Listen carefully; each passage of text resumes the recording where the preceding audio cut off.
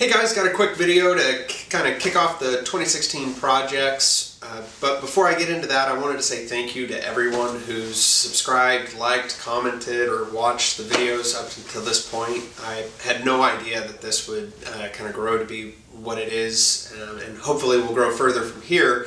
I started off this channel to share how I make my projects for friends and family who were curious about what I spent hours in my garage doing. So it really means a lot, all the kind words and feedback that I've received from you. So thank you very much for that.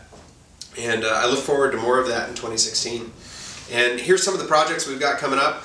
We've got a doggy staircase to allow our dachshund to get on and off the bed without us having to, keep him from jumping off. I've got this wild idea that it'd be fun to make a bow and arrow. I know there's a lot of finicking with getting the final bend and weight and everything else right, but I think it'd be fun and give me something to do with all my spare time. I also want a computer desk with some cable management so that I can clean up the area beneath my desk that really bugs me with my current computer desk. My wife suggested that we get make a nice special occasion memory box for our wedding stuff.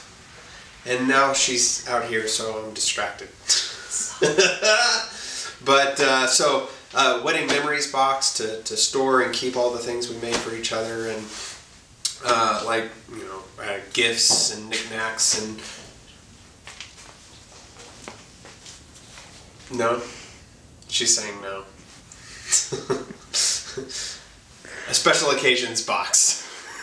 So, you've already seen the game card holder. That was a quick one we knocked out for the Zombicide game to make playing easier. We also were talking about doing a flower bed retaining wall, which, if you're not interested in home renovation projects, you're probably going to have to skip that week. But if it's something you're interested in, or the majority of you are interested in, let me know and I'll probably include you in more of our home renovation projects.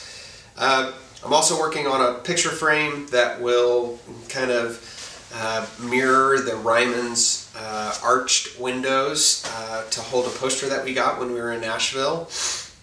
And then of course, a few of you have noticed we're using our old chairs for the farmhouse table, and they clash. They're great chairs, but they don't look so great with that with that table. So chairs are on the list, and then shop organization. With the small shop that I have, every square inch matters, and so I'm going to have quite a few projects and effort going into organizing the shop and making sure everything's as functional as possible. So again, thank you for all the encouragement from 2015, and I look forward to providing some entertaining and valuable content for you in 2016.